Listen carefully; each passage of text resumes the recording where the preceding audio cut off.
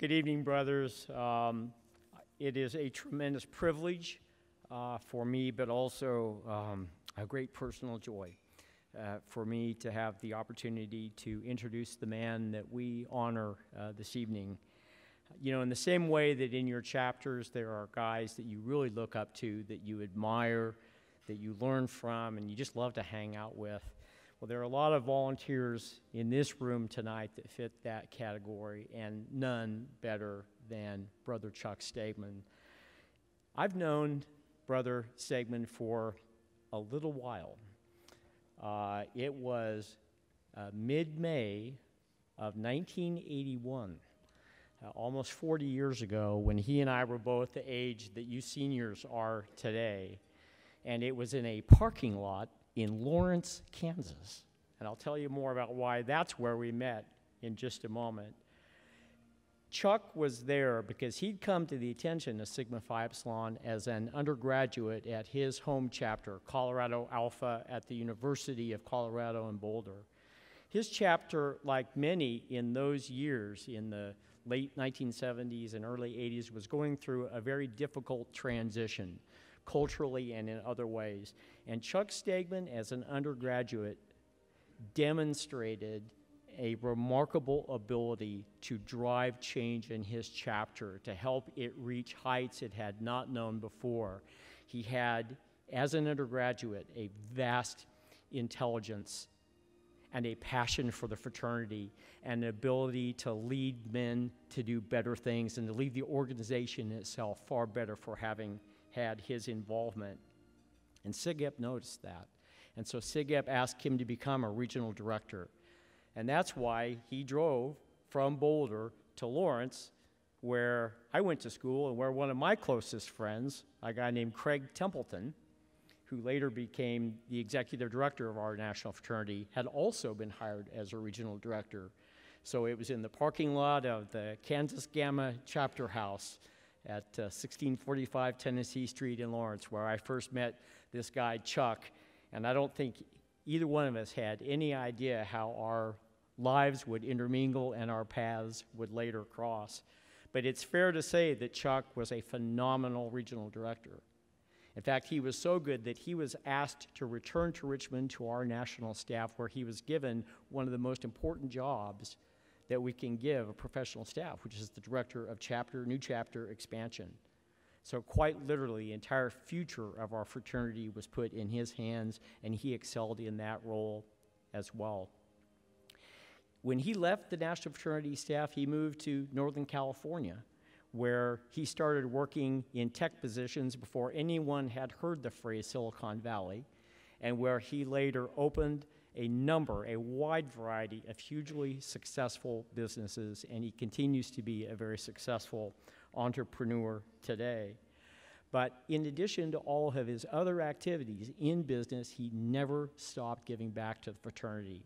He has been a director and officer and president of every AVC in Northern California, in some cases more than once, and he has excelled in each one of these positions. He has become an authority within SigEp on financial management, on fraud avoidance, and best practice. He has been an instructor here. He is a frequent instructor at conclaves, at the Cox Leadership Institute, at district planning meetings, and basically any other place we can get him to come lecture on best practices. He has conducted more than one very detailed, very difficult forensic audits of both chapters and AVCs. He's probably filed more tax returns for fraternity organizations than any other living person in our fraternity. And I'll just tell you one small anecdote. Chuck and I most recently have served on the California Alpha AVC board. And we made a decision a while back to actually hire a professional CPA firm to do our taxes. And Chuck, in going through the tax returns that these professionals had prepared, not only noticed a very significant error, but then basically taught this entire accounting firm the mistake they'd made, what the law required, and how the forms had to be corrected. It was just another day in the life of Chuck Stegman as our ABC president. Whenever our fraternity has called on Chuck, he has accepted without reservation and with enthusiasm. He has spent countless hours, most recently helping our California Theta chapter go through a very difficult AAC, as many other brothers in this room did as well, and that chapter has its doors open today in no small part because of Chuck Stegman's loving support and advice. All of the qualities that he demonstrated early on as an undergraduate, this just vast intelligence, this desire to give back, this burning desire to do right and not do wrong, to lift other men up and to lift organizations up, is still on avid display in everything that he does. And there's one more thing I'll say about Chuck that you should know. There's so many wonderful volunteers in our fraternity, and what I'm about to say may describe many of them, but I think Chuck personifies this quality that he never seeks the limelight for himself. He never seeks thanks, he never seeks praise, he never seeks credit. All of the hours that he spends helping our undergraduates, helping other volunteers, all of this he does out of his love for the fraternity and a desire to give back. But Brother Stegman, this evening, you've had a long run, but you can't hide any longer. We are forcing you to come into the spotlight, and it is my tremendous privilege to introduce to all of you the Exemplary Service Award winner for Sigma Phi Epsilon in 2020, Brother Chuck Stegman.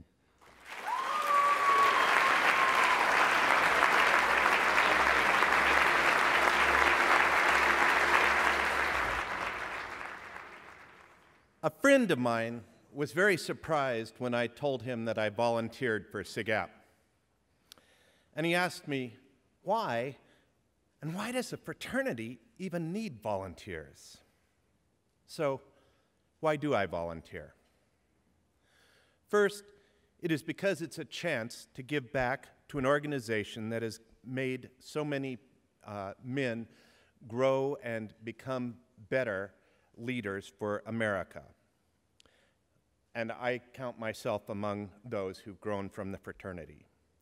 It's about the many lifelong friendships, and certainly they started in the 4 years I was in my undergraduate chapter, but they by no means end there. I have made so many wonderful friends, many of whom are here tonight, and the friendships really make a big difference. But secondly, it's also where I learned many critical leadership skills.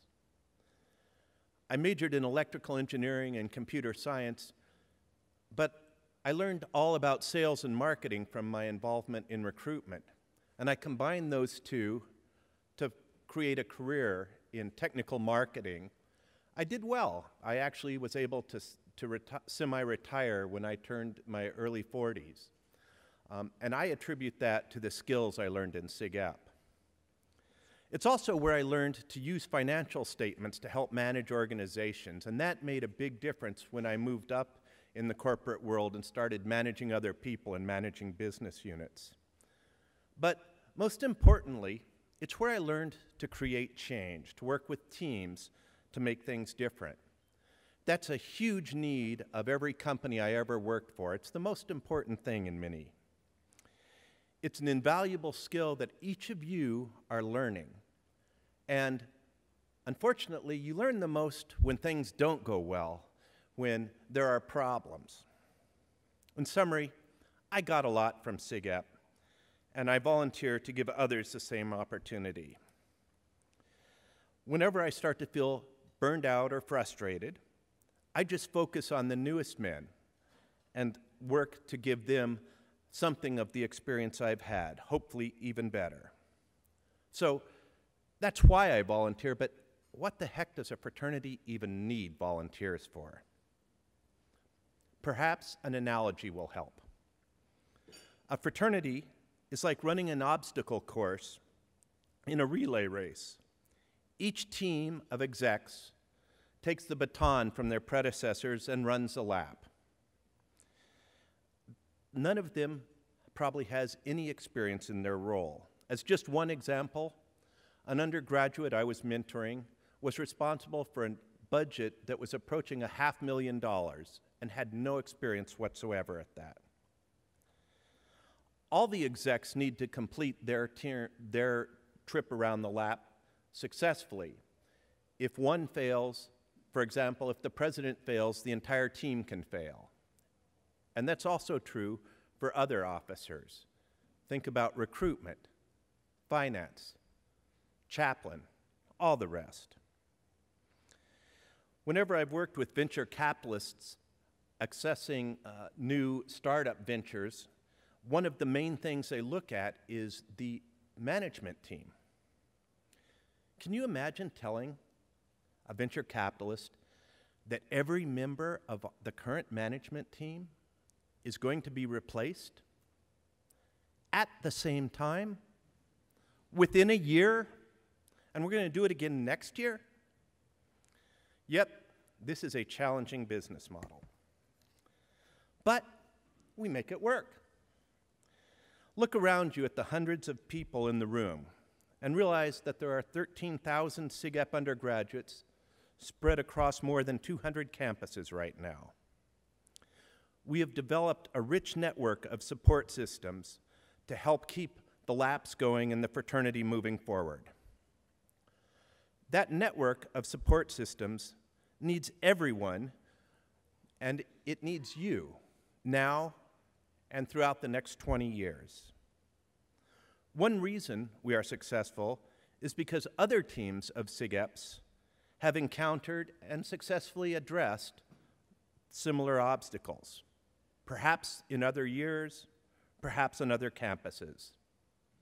My home chapter at the University of Colorado at Boulder, Colorado Alpha, is now in year number 116. That's a lot of laps around the track. And there's over 200 chapters. That's a lot of experience in handling obstacles. And there are several ways that we bring this rich history to bear on this year's lap. First of all, recruiting the best and the brightest, the world-class training, a top-notch professional staff, and the aspect that I'm here to talk with you about tonight, volunteers. Sometimes the way around the obstacles come from lessons learned in the past. But that rich history only goes so far. The world is constantly changing, and fraternities must also adapt. Darwin said, "It is not the strongest of the species that survives, nor the most intelligent that survives. It is the one that's most adaptable to change." SigEp is the fraternity that is most adaptable to change, period. It has taken us from a Johnny-come-lately in the fraternity world to a leader. This fraternity will be different. We learn from the past, but we're not trapped in it. SigEp is a fraternity with innovation and adaptation in our DNA. Sometimes the answers are to try something new.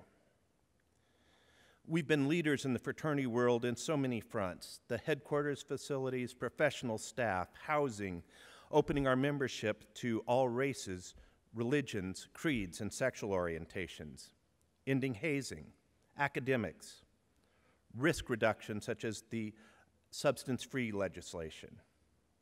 In short, if it's important to the current fraternity world, SigEp was probably a leader in creating the change. So that's why I volunteer, and an attempt to explain why fraternities need volunteers. But what is there to do? I've visited or worked with over 150 chapters, large and small, housed and unhoused, commuter campuses and residential, new and established. I've had a variety of roles as an undergraduate, a regional director, an expansion director, a chapter counselor, as a volunteer and alumni board president, treasurer, secretary, and member, leading the vice president of finance and recruitment tracks at Carlson's, leading financial audits, researching tax and compliance issues, as a mentor to individual execs, leading recruitment clinics, leading district retreats on ABC best practices, serving on an alumni advisory council, as part of San Francisco's 1901 Club, and as a longtime member of the Board of Governors. My point in sharing this list is there are lots of things that need to be done, some that you can help with. I didn't start with all of these. I started with one, and I'd encourage each of you to consider the same. I've been a SigEp for 43 years. That's a little over 1/3 of SigEp's existence. During those years, I've watched as SigEp has changed for the better in many ways. Examples include a real focus on academics, the much improved chapter leadership structure, including the strategic role of chaplain and standards board, the Balanced Man program. All these changes, though, mean we need resources for alumni and volunteers to educate themselves on the current state of affairs and the current strategy. There's a lot for volunteers to do, and there's a lot of resources to help them do it. This weekend, the professional staff, and our district governors, to just name a few. The SigEps who inspired me along that 43-year journey and who became my friends are too numerous to mention. That said, I'd like to share 3 anecdotes about brothers who inspired me. I'll start with Bruce Hazenkamp. Everybody in here has heard his son speak, but I worked with him many years ago when he was volunteering on the National Board of Directors. As you've heard, he served as a chapter counselor, a district governor, on the National Board of Directors, and as Grand President. He also had many professional accomplishments to his name.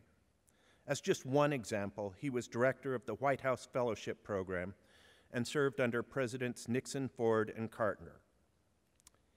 When he was volunteering on the board of directors, we had to visit a chapter in distress in Florida and worked together for several days on that.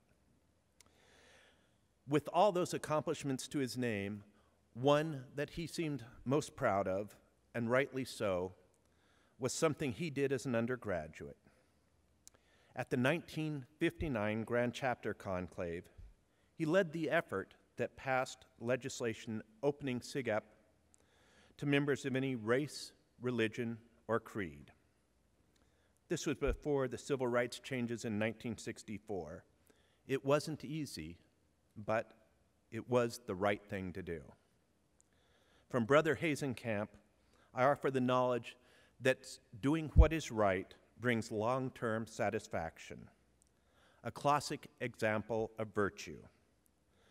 Brother Hazenkamp, thanks for opening the red doors to so many great brothers. And then there's Milt Mastelier. I doubt anybody in the room has heard of him. He was the first SigEp alum I met when I joined the Boulder chapter in 1977. He was from a different chapter, Nebraska Alpha, I believe, and he was serving as the treasurer for the Colorado Alpha ABC. I attended most ABC meetings as an undergraduate, and he also mentored me when I became the vice president of finance, so I got to know him. My first impression of him was that he always said no. He said that a lot. Later in my career, I learned that's common to good financial professionals. I thought it was a bad thing at the time, but years later, as I learned more about our chapter's history, I came to a realization. He was the one who had helped Colorado Alpha survive a very difficult period for fraternities, the Vietnam War. When times were good, he had made sure that some money was set aside for a rainy day. And boy, did it rain. The savings is what allowed Colorado Alpha to weather a dramatic nationwide drop in fraternity membership and still keep the house. At the start of fall 1977, there were 22 brothers in the house, and it held easily double that. The chapter house could have been lost were it not for his savings. We were bleeding money, but we had it to bleed because of his foresight. From him, I offered the value of bringing a longer-term perspective to the table and the importance of saving set aside for a rainy day. His patient stewardship of the funds over many years was a classic example of diligence. Brother Mastelier, thank you for giving me the chance to be a SigEp. And that brings me to my close friend Steve Young, who introduced me. Steve has exemplified the best of SigEp volunteerism. As you know, he won this same award himself and deserves it far more than I do.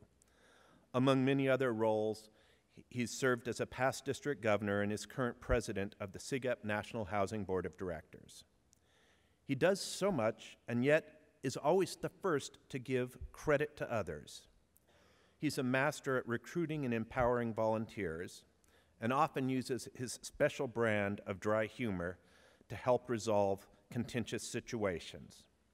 I could say much more, but the point I want to focus on tonight is how he mentors those around him, whether it's an alumnus or a volunteer or an undergraduate. While he is well-versed and highly effective in the mechanics of running a successful chapter, he never lets that get in the way of his personal concern for individual brothers and their well-being. In fact, that concern is an excellent example of brotherly love. Thank you, Brother Young, for constantly modeling what it looks like to live the ritual. I would love to share more stories on other men who I've come to know through this great fraternity, but that will have to be another time. We need more of this, talks between undergraduates and alumni.